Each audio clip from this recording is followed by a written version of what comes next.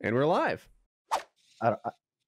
Yeah, don't tremble. Don't tremble to speak to me. Like we could bullshit here. Like we Kyle's can have a a good very time. nice guy. Our responsibility to make them feel okay about this, right? Like, ooh, Yeah. how do I help this person? Yeah, It should be our responsibility. I've done my best to like never have like a bad. I don't want anyone to ever walk away and be like, "Well, that guy was an asshole." So I've always tried to like make the best impression on those people as possible and like show them that like, look, I'm just happy to be here. I'm happy to meet you. I appreciate you coming here. You know, like that. That's always like my genuine sort of feelings about the matter.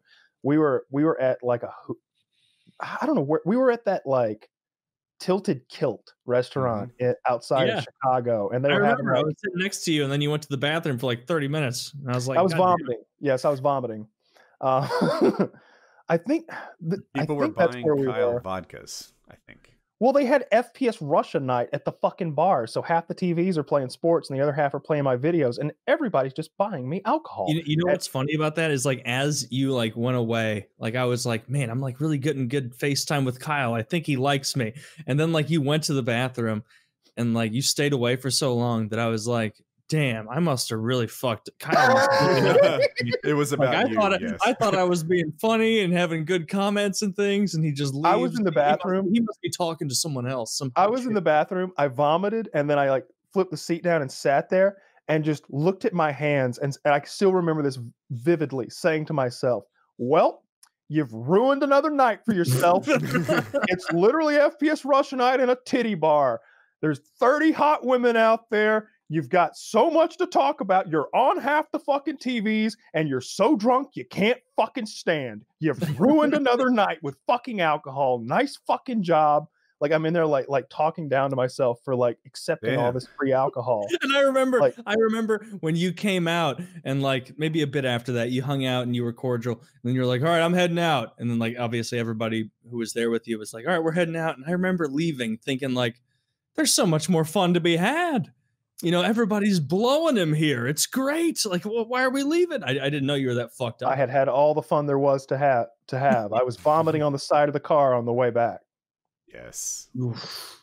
I did not know that. And then I don't know if it was that trip or a different trip, but Jeremy was there, and the owner of the bar, whatever, was a fan, and he wanted me to sign his AR-15, and he like had it in the back of the restaurant. We went back there, and I signed it and everything.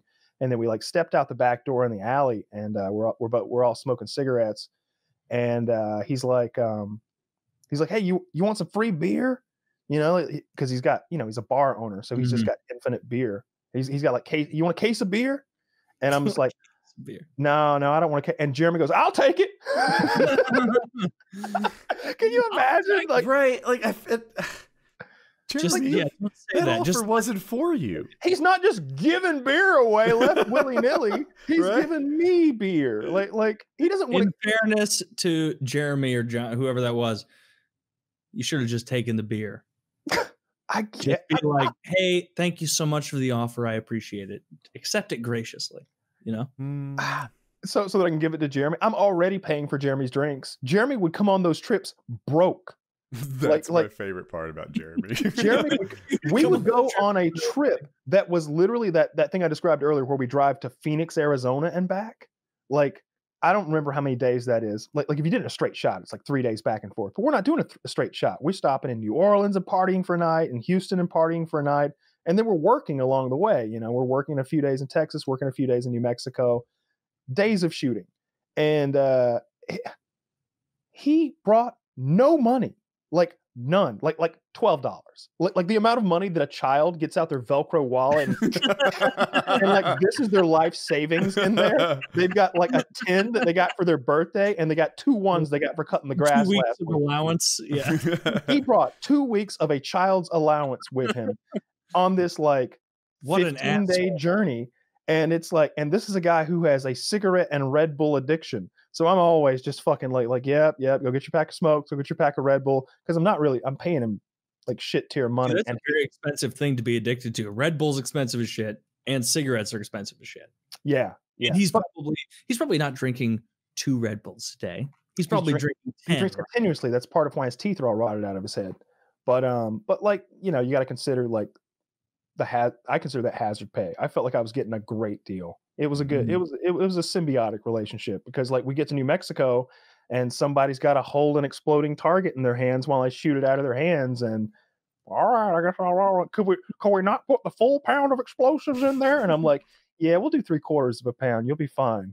Yeah, Jeremy, I got you a 16-ounce Red Bull, one of the big ones. When you oh, well, that's fucking a good deal. They just discuss the whole. Shot that shit out of his hands.